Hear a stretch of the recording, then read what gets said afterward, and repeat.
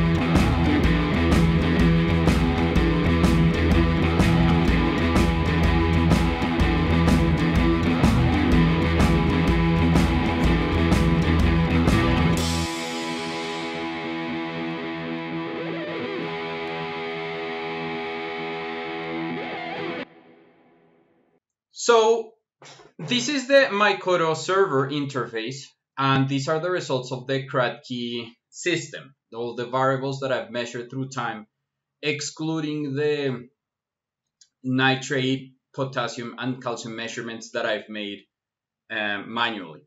So these are all the readings that are made by the Arduino system and that are transmitted to the Mycoto server. You have here the evolution of the Kratky system basically through its entire lifetime. So it started around the end of April and we are around 1 month in now. So the tomato actually started growing a little bit before this. I didn't have all the sensors fully set up until a week after the tomato had germinated. So the actual tomato plant, Bernard, actually has 1 week, is 1 week older than what you see here. So what have we learned through this entire time? So what we've seen is that initially when we started the system, the conductivity and the pH both dropped significantly while the plant basically grew. So this means that the plant was uptaking significantly more nutrients than water, which is not surprising given that the actual makeup of the solution was not that like that traditional. You can see here the readings that I've made of nitrate, potassium, and calcium. And the solution was designed with a lower nitrate content. So it was made with a lower nitrate content. And you can see how these have evolved through time. So I haven't taken readings during the past 6 days, but these are all the readings that I've taken up until this point. You can see, so you can see here today is the 23rd, so I haven't taken readings for like the last 6 days, but you can see here that originally the nutrient concentrations were fairly standard and they just dropped a little bit. The concentration of calcium increased because calcium was not uptaken um, as much as the other ions. Nitrate never increased, and it was stable for something like the first 10-15 days, and then it started dropping as the tomato plant grew. Because remember that in this Kratky setup you have like 12 liters of water, and when the plant is small the effect was really small. So most likely what happened is that this concentration dropped and dropped and dropped. This initial drop is because there were some algae in the system at the very beginning, but as the plant grew, then these values dropped and dropped and dropped, little by little by little, and they only started dropping aggressively when the plant grew significantly. So they dropped, and this is when the plant started growing. And you can see here in the environmental controls how this happens, not the environmental controls, but in the environmental measurements. Here we have the air temperature, the humidity, and the solution temperature, which is in green, and the air temperature, which is in blue.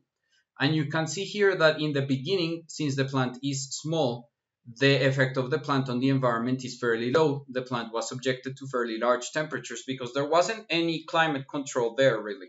Just like a lamp, the simplest setup you can imagine, just like a growing tent with a single lamp, a single LED lamp. So the temperature was quite high in the beginning and the relative humidity was quite low, although here I'm in the tropics, so the humidity can be higher, but inside the tent it was actually quite low. And then as the plant grew, you can see that the plant started to effectively regulate its environment. So the temperature started to drop and the humidity started to go up. This is normal because a plant effectively acts like a swamp cooler. So the plant will uptake water and will evaporate it through the leaves, effectively lowering the ambient temperature by increasing the humidity, which is exactly what we saw here. So as the plant grew, it started having this effect, and then we went into these regular cycles. You can see here the higher temperatures are when the lights turn on, for example. For example, you can see here, like the lights turn off, the temperature drops, then the solution temperature is much smoother. I believe I can remove. So if we look just at the solution temperature, you can see that it's significantly smoother. And these instances are instances where I either like looked into the solution to take a sample for measuring ions. So this is why you have these like interruptions in the curves, or when I made additions. So that's the other point. As the plant grew, it started when the plant started growing aggressively, which was around May 9th. It started uptaking nutrients more aggressively, and this increased the pH as nitrate. It started to uptake nitrate extremely aggressively, and you can see this here. You can see how the nitrate concentration drops dramatically, reaching even only 12 ppms here, because the plant grew a lot and was uptaking a lot of nutrients. And so this leads to this increase in pH up until to around 6.4. So initially it dropped to around 5.6, and then it started increasing, reaching a high of like 6.5. And this spike in the EC is when I did a water addition. So I added some new nutrients. I added nutrients because the EC had actually dropped, so nutrients had been absorbed. And we also confirmed this by measuring the actual ions in solution. So we can see that nutrient absorption was happening way faster than water uptake. And then we had this spike when I reloaded the solution. I added 2 liters, which isn't that much considering it's only around, let's say, 15% of the capacity of the system. Then as the solution mixed in fully, I cannot mechanically mix it very efficiently because of the roots, because the roots are huge. So as soon as the roots, as soon as the water actually diffused, we have a drop in conductivity as the nutrients were again uptaken and the new solution mixed with the entire thing. Then, so this happened May 16th. So like a couple of days later, which is May 19th, I had to do another addition because the plant had already gone through these 2 liters. One important improvement for the next time I perform this experiment is to add a level indicator, because it would be very useful to actually measure the water level here in some way. And of course, an oxygen sensor is also, dissolved oxygen sensor is also in my plants. So then we had another increase here because I added more solution, and then on the 23rd, the plant had over the 22nd, the plant had already run through these, and then I added 3 liters, not 2. This was 2 liters added, 2 liters added, and then here I added 3 liters, so that because the plant is huge now and it's uptaking a lot of water and a lot of nutrients.